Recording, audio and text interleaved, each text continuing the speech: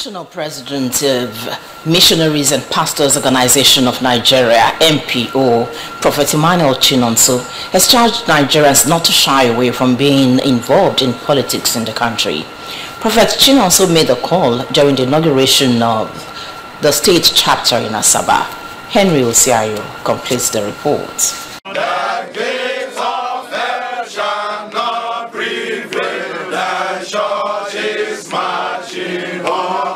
Prophet Chinonso told journalists after the inauguration of the state chapter of the MPO that the body was formed to reawaken Christians on the need to put the political structures of the country in the right track. He said based on happenings in Nigeria, what was going on in the political terrain, it was imperative for the clergymen to be involved in the quest to make Nigeria great again. Prophet Chinonso said the organization was birthed to assist the Christian Association of Nigeria, CAN, and the Pentecostal Fellowship of Nigeria, PFN, who have been limited in addressing political issues in the state and the country at large. He said if Christians fail to make the country great again by electing credible candidates, they will bear the brunt of the wrong choice, as the policies that will be made will affect them. The cleric emphasized that the organization will be a critical stakeholder in deciding who leads the state and the country at large come 2023. Men of God has been relegated. Men of God have been saying like, go to the altar and preach. But today, we don't just want to go and preach.